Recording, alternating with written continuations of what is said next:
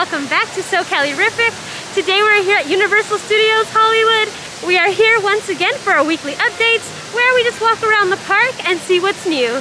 So come along and let's go. We currently have a Citywalk update. It looks as though they're going to be opening a new Starbucks in a new location here. It used to be in another location, but they closed that one down, and now they have one built right over here. Also, it looks like they have removed the Skechers location. I wonder if they're going to bring something new, but it is all gone. No more Skechers here at Citywalk. It looks like the porch is pretty much completed, looking super good. But here is an update on this facade. Just when you think it's completed, it looks as though they have added a prop, and this prop definitely looks like a scarecrow.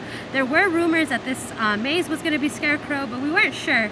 But with this prop, it's looking more and more like it definitely will be. I don't know how many of you came to Horror Nights last year, but if you did, you might recognize this from the lower lot. It was like a Texas Chainsaw Massacre barbecue little pop-up.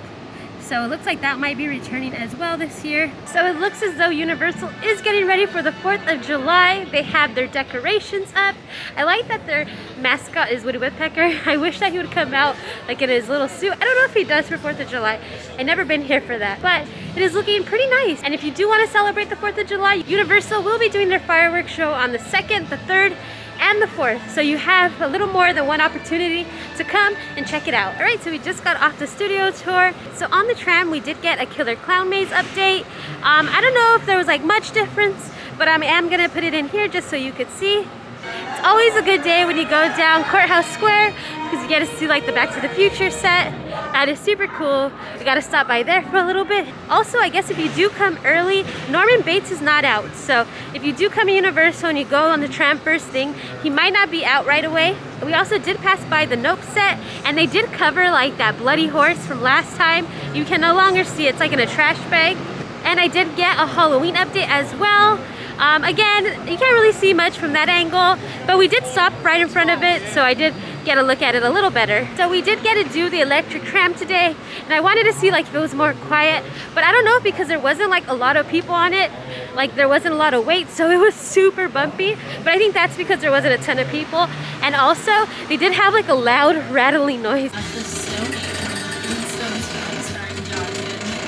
It wasn't as quiet as I thought, but I think maybe just because there wasn't a ton of people on it. It looks as though this snack stand on the lower lot will be opening soon. It looks pretty nice. Now you could get your drinks, popcorn, and snacks. So these are the drinks you could get, and I guess these are the snacks that are going to be available for purchase. Okay, here is your weekly look at Super Nintendo World construction. I do see some new additions over here. I will use my phone to zoom in just so we can see a little better. But from here, I do see a thwomp. Actually, I've seen 2 thwomps. So they have added those to the land. That is super cool. And they also have like those PAL boxes with some coins on top. We are seeing more and more little additions coming, and I can't wait to see more. As you can see, no drastic changes. I did try to zoom in just to see if there was anything different, but as of yet, not really. But they do have like a grass hedge right there. I did want to take a look at the rumored Killer Clowns maze just to see what that's looking like from this perspective as well. Alright, so it currently looks as though they are doing a soft opening for the special effects show, which will be at 12:30 p.m. I don't know if we're going to be able to catch it this trip. I have been like a Universal Pass member for the last 4 to 5 years, and I have never seen this show. I don't know why, I just never have gone in. Am I missing out on it? I do need to watch it. So the show officially begins tomorrow, July 1st, but they are doing a soft opening just for guests today, so that's super cool. Here in the Universal Plaza, it is a Minion Takeover. Universal is definitely promoting the Minions, the Rise of Gru. We got little poster banners all around. We even got like a little game. We got some character meet and greets. And we have this huge Minion that's right in the center of the plaza. It is super cute. And if you listen to, they're actually playing like Minion music. So cute. Hi! You look so adorable as always. Oh, look at your little eyes.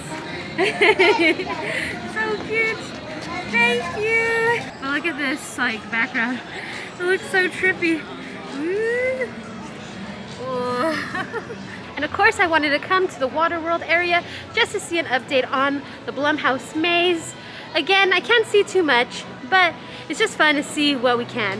You go and then I'm gonna go. Go, go, go! It's more than I thought. It's more than I thought. Oh my god. It's a nice hot summer day. Me and my sister just ran through the Super Silly Funland like water area and it was super refreshing. We went in real quick just to take a look. We didn't bring an extra change of clothes, so that is gonna be it for today. We did have a good day. It was a short trip, but we did see a few updates and they got to ride like 3 rides while I was doing some of the updates, so that's super cool, right? But for now, don't forget to hit that notification bell, hit that subscribe button, because we're gonna have more videos coming soon. Until next time, bye guys!